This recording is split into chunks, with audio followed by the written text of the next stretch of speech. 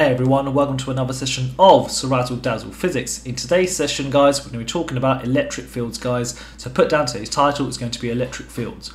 Right, so before we get going, make sure you hit the like and subscribe button to keep my channel going and keep my content as free as possible. Right, so let's get straight into it. What exactly is an electric field? So, what is an electric field? Right guys, over here you can see I've drawn a proton, yeah? So here's a proton, guys. Hopefully you've seen this in your chemistry class, guys. It's found inside an atom, guys, especially in the nucleus, guys. So the proton is positively charged over here. That's why I've got the big plus sign over here. The electric field is this. The electric field is in a region around the proton in which it can influence other charged particles. I know there's a lot of words there, so I've just drawn that little thing around it right now in yellow, guys, to give you the idea that it's the region around it. So imagine right now the proton is my fist right now. It's the region around it, guys, in which another charged particle can experience a force. Let me put down that formal definition for you. There we go, guys. You can see at the top, guys, an electric field is a region in space in which a charged particle experiences a force. So it's this region within this yellow region here. Right, okay, so it doesn't actually look like the yellow region. What it looks like is the following. So there are things called electric field lines which we use to represent the field. So the electric field lines, they look like this. We can draw them using arrows, guys. So the red lines are the electric field lines over here. This is for a positively charged particle, guys, for a positively charged particle. Obviously, guys, in the exam you must be using a ruler for this, guys. And obviously, look, I've tried to draw them like they're all equally spaced, guys. They're not too clustered in one region over here. So as you can see, the arrows are going away from a positively charged particle over here. So there we go. Okay, right. So you might be wondering, why is it that the arrows are going away from the object? Why is it that the arrows are going away from the object? It's because of this. Let's say if I was to put a positively charged particle here, where would it go? Well, look. Obviously, there's a big positive charge here, and this one's a small one. Both of them are the same charges, so obviously that will be repelled away. So it would move in the same direction as that field line over here, because it would move away from the other charged particle over here. That's the reason why. So the direction of the field lines shows you the direction in which a positively charged particle would move. So let's put that down here.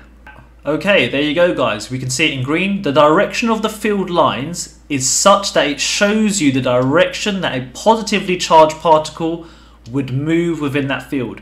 Notice the positively charged particle would move in the same direction as those field lines, guys. Excellent stuff, guys. So make sure that we're happy with those two things over here. Fantastic. Let's move on to the following. Drawing electric fields for positively and negatively charged objects, guys. So we did it for a positively charged object. We know that the arrows go away from it, guys, yes? But for a negatively charged object, the arrows go into it, guys. The arrows go into it here. So here I've got two objects over here. This one is positively charged. This one is negatively charged. Right, if I was to draw the first field, guys, we already know that it moves away, guys. It moves away. The arrows are going away. Don't forget, guys, I'm using my tablet here, so it's not perfect. Obviously, in the exam, guys, you make sure that you use a ruler, guys, and your arrows are clear. Make sure the lines don't cross as well, guys. So obviously, this is the best way. If you look at your text, we've got to tell you the correct version of it, but it's roughly the same here. Right, obviously, because the arrows are going away, because a positively charged particle would move in that direction.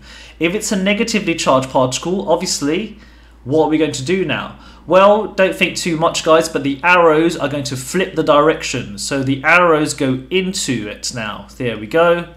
2, 3, 4, 5.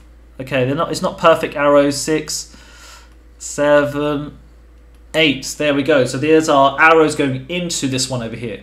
Make sure you're happy with this. The reason why the arrows are going into, don't forget these are straight lines. Yes, I haven't been able to draw them with a ruler, guys, but they would move into the negatively charged object over here.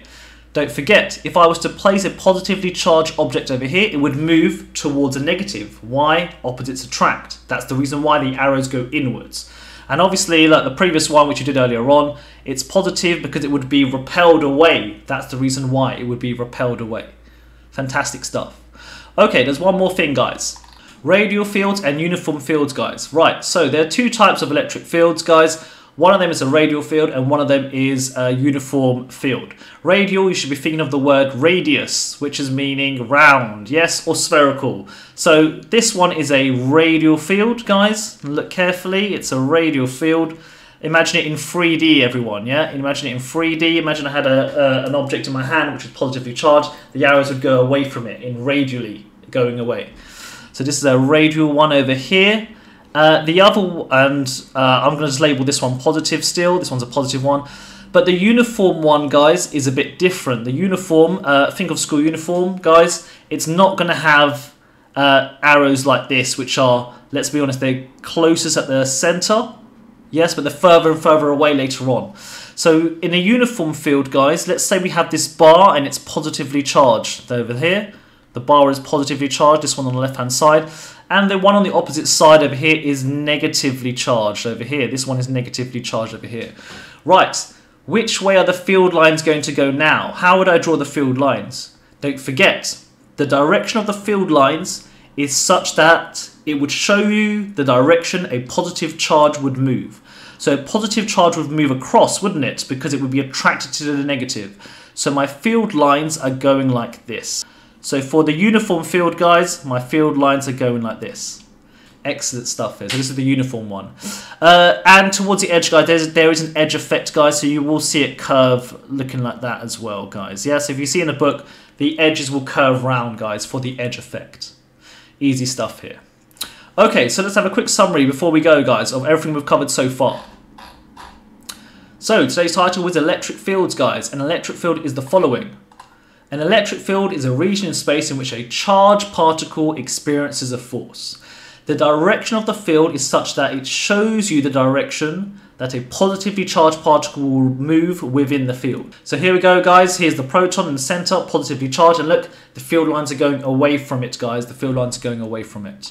Scrolling down, guys, as you can see over here, I've got a positively charged particle and a negative one. For the positively charged particle, guys, we know the arrows are going away from it, guys, yes? And for the negatively charged particle, guys, the arrows are going into it, guys. Don't forget, use a ruler in the exam and make sure they're equally spaced around the object, guys. Obviously, I've done it very rushed, but I'm trying to draw it on the tablet over here. Okay, and finally, guys, we talked about radial and uniform fields, guys. This one is the radial one, which we've drawn now a couple of times. And this one is the uniform one, guys, over here. Don't forget, guys, the uniform one and the radial one still have the same rule, that it shows you the direction in which a positively charged particle would move. Because if you place that positively charged particle over here, don't forget it would move to the negative and be repelled from the positive. Yeah, and therefore it makes sense. And that's it for another session in Razzle Dazzle Physics. Make sure you hit the like and subscribe button to keep my channel going, and good luck in your studies. Ciao, ciao, and goodbye.